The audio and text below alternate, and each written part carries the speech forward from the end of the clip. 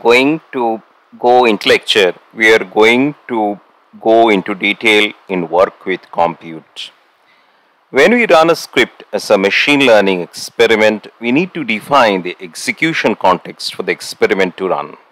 The execution context is made up of two very important things. The Python environment for the script, which must include all Python packages used in the script, as well as the compute target on which the script will run.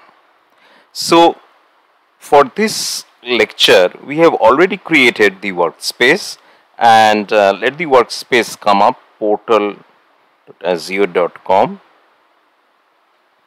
So we have already created the workspace, and we can connect to the workspace. We have already downloaded the JSON file.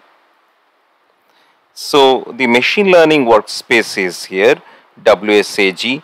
We have downloaded the config.json file, and from here we will connect to the workspace. So let's connect to the workspace here.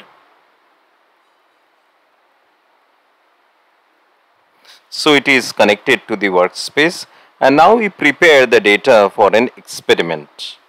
Now to prepare the data for the experiment, what we have done is that we have the diabetes.csv file here, and we would upload the data into the workspace, and we are using a tabular data set. So here what we are doing is that we are getting the default data store, and in the default data store we are uploading the files first, and then we are creating a tabular data set, and then we are registering this. So let us run this thing. We have already done it before, so we have got dataset already registered. So what is it is that if you go to this studio, you have the datasets which is here. So dataset is already registered, and where it is pointing to the to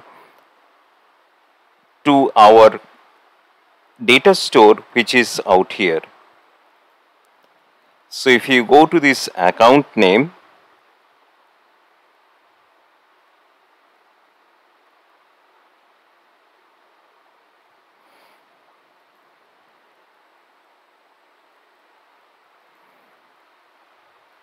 so this is the data which is here.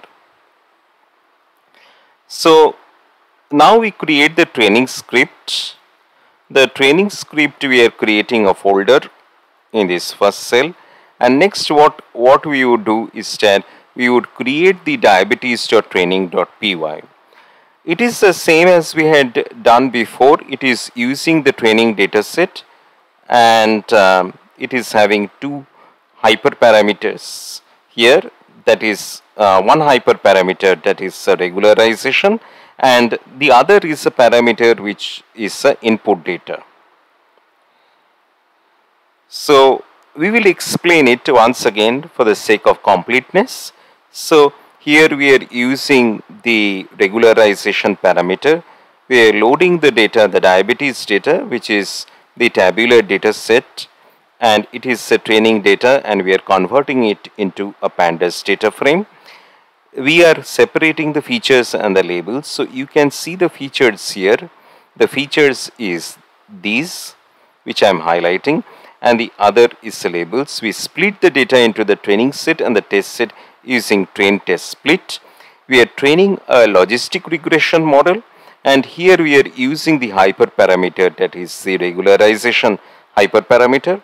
Then we calculate the accuracy by predicting on the test set, and then we are logging the accuracy also.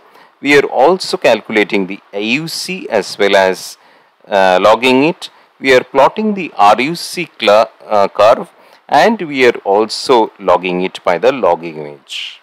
And after that is done, we are also saving the model in the form of a pickle file. So this is a training script. Let's run it.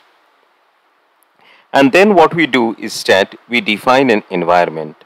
So this environment is the experiment env.yml. So this includes the Python, scikit-learn, IPY kernel, backplotlib, pandas, pip, Azure ML defaults, and pyarrow. So this is the experiment env.yml YML. Next part, what we are doing is that we are creating the environment through this with the help of this YML file. The next section is the most important section, which is similar to the previous lectures. Here we are getting the training set from the diabetes dataset. We have the dataset registered as we have seen. So the dataset is registered out here. We are using this dataset, and we are using the script that is the diabetes training.py. The arguments, which is the input data, which is being passed as a training data here, and the regularization hyperparameter is passed. The environment is also passed, and the runtime configuration, here's the difference from the other lectures that we have seen. Here we are using a Docker configuration. Since the compute target is the local machine, that is my machine, I need to keep the Docker running for this. So I have the Docker running with me. So that is why it is okay for me to use. So what it will do is that it will create an image and it will use the Docker configuration. So this might take some time, because it will check whether the Docker file is created or not. So since I had already created this image, I had run this before, the image is already there. So for you, if you are doing it for the first time, it will take time to create the image. So for me, the image is already created here. Okay, so that is why it is not a problem for me, and it does not take much time. So it is running quite fast, and the run is completed, as you can see. So let's run the metrics. So we are getting the metrics here. So we can go back to the machine learning workspace and we can see the run details. So this is the run details, and you can see the ROC, AUC and the accuracy already there. You can see the metrics also here, which is being displayed, and because we have also logged the image, you can see the ROC curve as an image. So this, please note that we have used the local compute for this. If you are running for the first time, please note that since you will be building the image, this statement, this cell will take a bit of time. Okay. So this is done. Then what we do is that we register the environment. So what it does is that we are now having the environment in our workspace. So the environment is registered in my workspace, and you can see the dependencies out here. Okay. So after that, what we do here is that we repeat the same experiment, but now what we will do is that we can reuse the environment that we have created. So this is a different run. Here the only difference from the script that we had seen earlier is that it has only one argument, that is the input data. We are hard coding the we are not using the regularization parameter, and we are using a decision tree classifier here. Here also the same concept. We are calculating the accuracy. After predicting it, we are also calculating the AUC. We are plotting the ROC curve, and each of the cases we are also logging it. So it is the same, and we are also saving the model.pickle. So once, let's just you overwrite this, and now we run it again. Now this is the second run. This might take some time. Let us see whether it is taking some time or not. So while it is going on, let me explain the next line, that is the metrics. So it is the same. You will get the metrics using the run.getMetrics here, and so Let it run and see whether it takes some time. So it's run already. So we can go back and see the second run, which is the run details. You see it is also completed here. So this is a sixth run that we are doing. Okay. And the compute target is local. So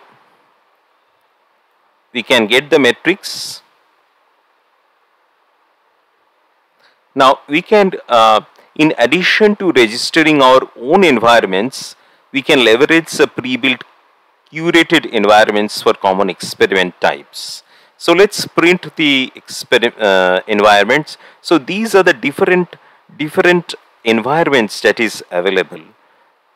So we can use it in our experiments. You see all curated environments names begin with Azure ML. You can't use this prefix for our own environments. So these are the things. Now what we will do in the next phase is that we will create a compute cluster which is not in our local machine.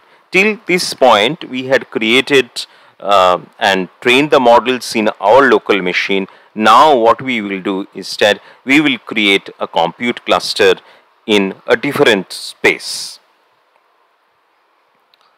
So we have named the cluster as AG cluster. Before running this cell, I have already created the cluster.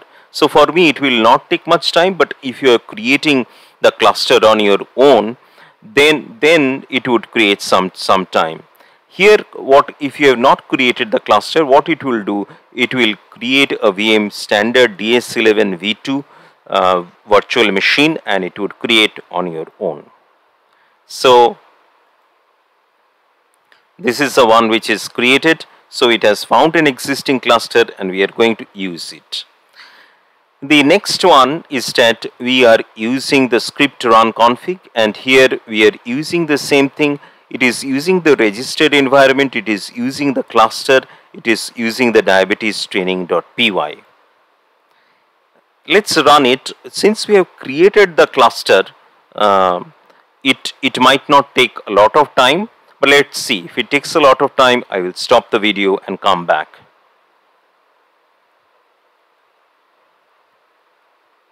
So it is still queuing, and it is, so let's go back and see what it is doing. So if I go back to the experiments, so the latest run is 7, it is queued, it is taking some time. So let's come back after, and it is resizing now, and it will take some time to do it. So let's come back when it is done, because we would be waiting for it to be done. So thank you. So the experiment has been completed. We can see it here. It is, let's refresh it. It is completed, and